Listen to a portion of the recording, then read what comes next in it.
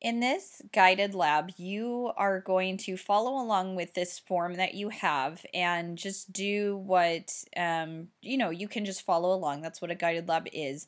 It kind of gives you step by step of what to do and only has a few things for you to experiment on your own. And then the next lab will be an inquiry using these same skills. And the inquiry is something that you make up and you decide what you're going to do with this and what kind of experiment you're going to try. So in this guided lab part, what you need is a large measuring cup that holds, I would say, at least 2 cups in it, but that has traditional like cups, and it has the metric units like the breakdowns of milliliters and liters. And then you're going to need a thermometer. I tried a few different of my thermometers, and what worked best was a traditional thermometer. I know that these are more rare now. They're hard to get.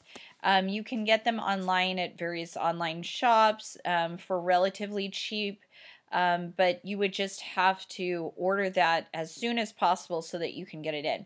The reason why you would want one of these and you can test out your own is to make sure that it can go in places like in cold places and warm places and not just human body. So I had like a human body type of, thermometer, and as soon as it went too low or too hot, it just said cold or low or high. It didn't list the actual number.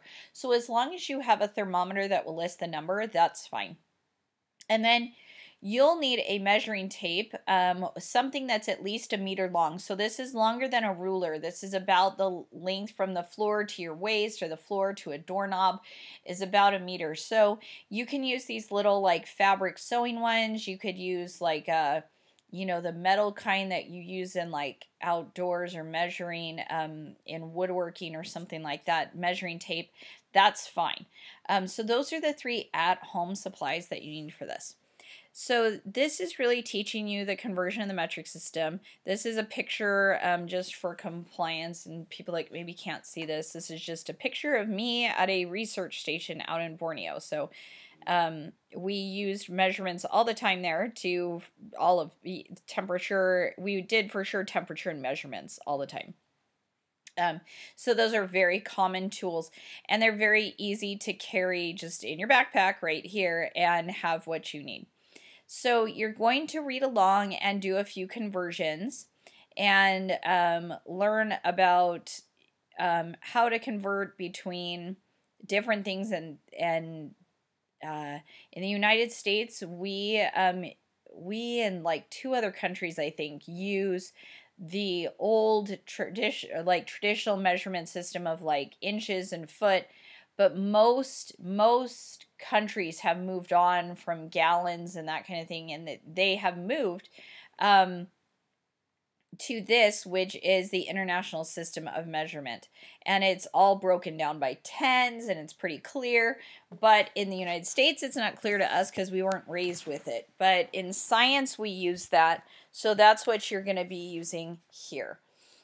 So here's some basic conversions, and then here's some more conversions for you. For some of you guys, you maybe understood this years ago in high school or maybe even earlier. For some of you guys, it's still a mystery. If this is still hard for you to break down conversions between one unit to the next, where if it asks you a question like how many millimeters are in a meter, if that is hard for you to figure out, please consider, here's a reading that I wrote on that, or please watch this YouTube video that kind of breaks that down. I think it's easier for a lot of you guys to watch the video than to do the reading, but that is up to you. Both ways are there. So then you are going to be doing some conversions here. And remember that you should always use decimals, not fractions. And you should always have, if you're going to write, if the answer is something like 0.55, you always put a 0 in front of the decimal. Okay, so I wrote out a few rules there. Then here's another chart for the metric unit of length, and you're going to do a few conversions. Again, you can refer back to this video if you're having trouble, or sound off on the discussion board and see if you can get help that way. Then you are going to answer some questions about that, and you're going to measure a few things. So here you're going to measure a few things here, and tell us how long or short like things are in your home. Then I'm going to give you a chance to find something that would be a millimeter, a micrometer, or a nanometer. These would be extremely small. So I want you to insert a picture here of each of those, and some of them you're just going to find on the internet. But and then write the approximate sizes of the object that you found.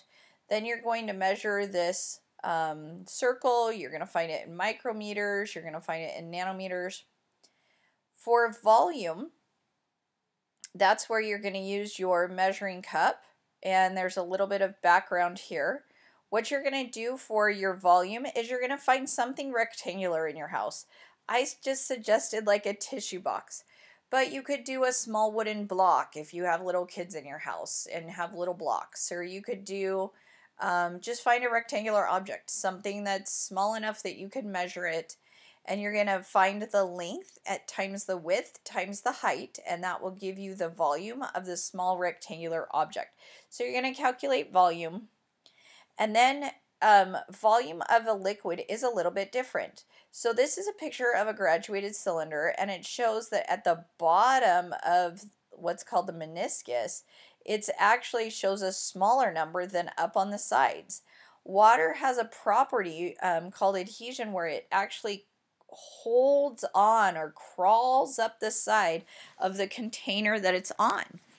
And this property is actually really cool. It makes it so that you can even pump blood through your veins a little bit better because water crawls up the sides. It helps it so that plants can get water all the way from the roots to the top, because the water partially will crawl a little bit itself. So when you're measuring, though, do you measure from up here or down here at the bottom? You actually measure from the bottom of the meniscus. So because I don't know that any of you guys have something as skinny as a graduated cylinder or even a test tube in your house, you will probably not get to see a meniscus in your picture, in like whatever you do. But in yours, you'll use a regular measuring cup, and you're going to measure a few things, as like I suggested some examples: a cereal bowl, a glass bottle, a small plastic cup. You could do a Tupperware, whatever. And I want you to find out what the volume is by using your measuring cup like this. Find out what the volume of each of those are in metric units. And you're going to record that in the table here. Your second exercise is not measuring a liquid. Sometimes you have a weirdly shaped object, and I suggested in here using a small rock. So you don't have to use a rock. You could use some other small object that'll sink. But sometimes you have something weird that you need to find the volume of. So you can actually dunk it under the water and then see how much it made the water come up.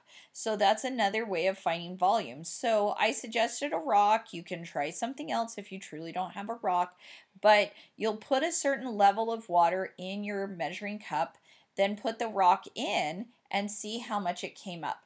If one small rock isn't enough to make it raise up that you can see a difference, then try a couple of rocks, or try a bigger rock or some bigger object that you have. And then you're going to do a second object of your choice where you find the volume.